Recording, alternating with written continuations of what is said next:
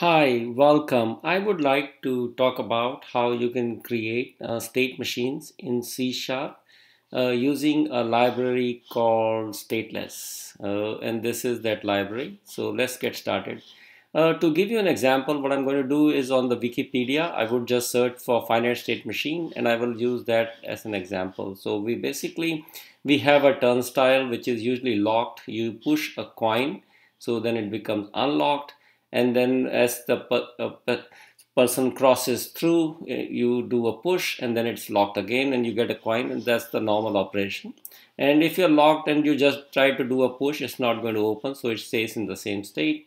And in the unlocked position, if you keep putting coins, you're just wasting money and it stays in the same state. So that's the state machine I want to model here. So let's see how we can do that very quickly. So what you want to do is first get your state machine, and to get the state machine is pretty straightforward. You can say state machine is equal to new state machine, and to the state machine you give it the states that can be valid, and I'm just going to give it the state,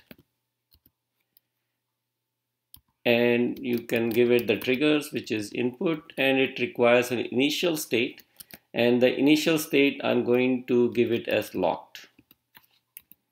So that's pretty much all you have to give to create a state machine. And if you want to look at what my state is, you can see the state is locked and unlocked, and the input is coin and push. So that's pretty straightforward. Once you have a state machine, you can start to configure it to what you want. In this case, we are configuring it to our diagram. So what I'm going to do is I'm just going to say state machine dot configure, and you configure it in a state. So first I'm going to show the locked state. So let's just select the state dot locked, and here I want to say what can happen. So we want to permit moving, and when we get a trigger, so it says it's looking for a trigger which is basically input dot coin. If it gets an input dot coin, we become state dot unlocked, then we become unlocked. Okay. The other situation is that if we is locked and we just push, we are going to same in the same state. So for that it uses another I guess entry called permit reentry, and we are going to give it the input. In this case the input is just a push. And so now if we just did this, we have configured it in the one state. So now let's configure it for the second state we have in our diagram. So we'll say state machine dot configure, and the state, obviously the initial state that we are configuring is unlocked, state dot unlocked. And then same thing, we have to permit. We are permitting when a push happens, input dot push, we become go to state locked,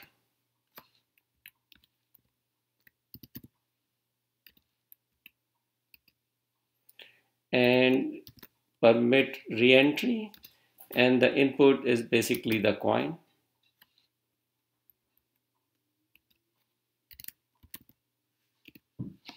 And this was configure, not can fire. Okay, so we're going to change it to configure.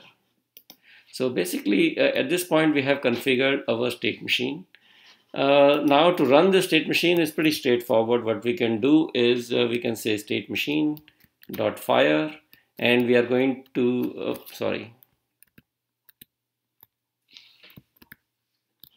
and we were going to fire it by providing an input. So we're just going to say we inserted the coin and we fired it. And at this point we can also print what is the value of our state machine. So we can say console.write line state machine dot state, and it should give us the new state. In this case, since we put the coin, it should be unlocked. So that's good, while and good. So other thing I wanted to show you that's interesting is you can use this to actually make the state machine diagram, and to do that I made it easy for you. What you can do is go to my website and search for any videos with C Sharp. So example, let's say we got this video. You can click on the info button and it will take you to all these links, and you can select the web graph is graph view in the browser. So it will take you to a website where you can essentially uh, insert information how to make a digraph, and you can generate a graph. So if you just get this, you can see it generates some graph. But obviously this is not the state machine we want. We want to get our own state machine diagram. So to do that, I have copied some code, and it's very straightforward. I will explain it to you in a second. We will copy this code which says we want to get a graph, and it's not FSM, it's going to be named state machine. So it says uml.graph.format, and from the state machine we say get info. This is our state machine. We get that info and we get the graph, and we're going to print the graph. So let me just clear this, and I can run this program. And if I run this program, we can watch its output.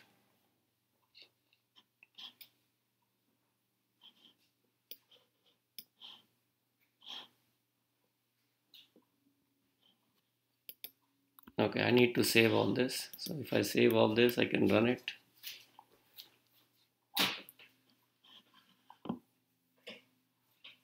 So here you can see it prints the hello world, which we expected in the beginning here. And then it should print the new state, which is unlocked, which is very good. And then we can see we have the diagraph that we can plot. So I can copy this diagraph from here, from the input string, Control C. And I can go to my UML graph viz and say generate graph, and here you can see it generated pretty much the graph of a state machine. So I feel this is an excellent tool for you to make your own state machines in C#. And thank you for watching this short screencast, and you have a great day.